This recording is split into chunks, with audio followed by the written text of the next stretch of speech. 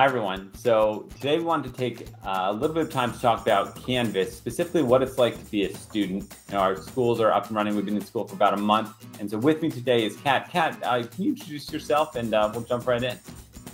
Hi, I'm Katharina Nichols. I am an instructional technology specialist as a TOSA for ICSD. What we want to do today is talk about what's it like to be a student in Canvas and what are some like the look fors and things that teachers should know. So Kat, I think you had some stuff you want to show us.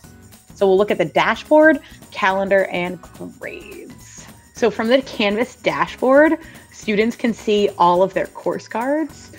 So there's one course card per class period.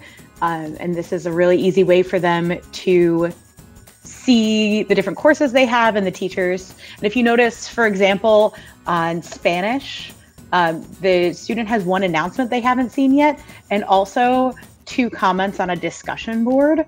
So you're saying, so the dashboard, a student gets a quick snapshot, they see all their courses, and then if there's any content that they might need or comments, it's great. Exactly. Great way to get started. Okay, cool. What else you got? So the calendar is really helpful from a student perspective because you can see when assignments are due.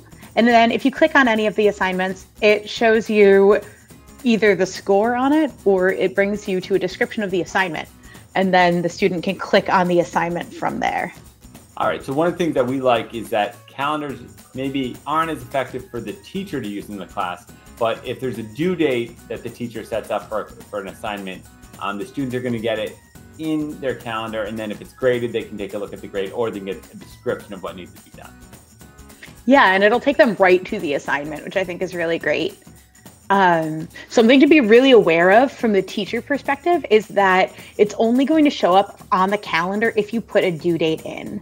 All right, this is the grades tab. Students can access the grades tab for each individual class.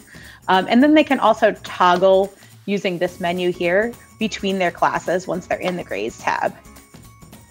All right, so you shared 3 helpful things. So it seems like one of the things going on out there is teachers now might know a little bit more about what their students are seeing, but also if you're sitting with students trying to help them out, what would you say is the first place we should go when we're working with those students? Maybe looking over their shoulder while they're in Canvas.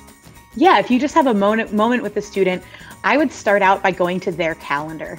Even though it's not really useful for teachers because you only see your course, for a student, they can toggle on and off between their different classes and they can look at what's due on which date and also see what they haven't done yet.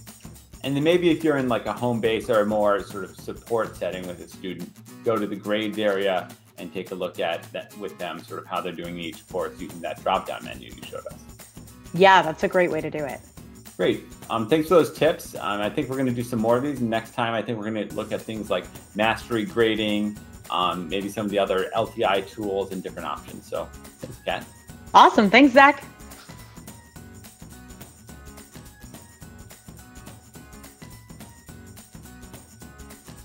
Let's start over.